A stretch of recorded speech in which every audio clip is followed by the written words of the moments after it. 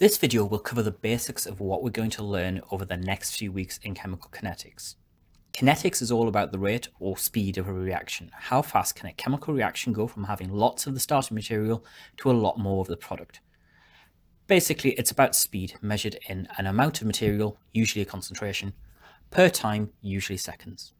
We'll define reaction orders, which lets us classify reactions and give hints as to the mechanism. And we'll find out how to derive rate laws that govern and describe these reactions as they progress.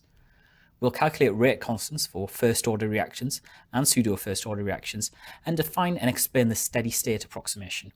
And we'll definitely cover what all those terms actually mean. We'll look at the factors affecting these rates, how concentration, temperature, and the presence of catalysts speed up or slow down reactions. And we'll apply the Arrhenius equation to explain temperature and how that affects the rate constants of a reaction. We'll look at the Maxwell-Boltzmann equation for energy distribution of molecules and break down exactly how all that mathematical notation converts to a human-readable graph. We'll define collision diameter, cross-section, collision frequency, steric requirements, collision density, and all the collision theory stuff that really explains how this all works on a molecular scale. We'll also look at the intricate relationship between kinetics and thermodynamics, as these two concepts are very closely linked by how they treat energy.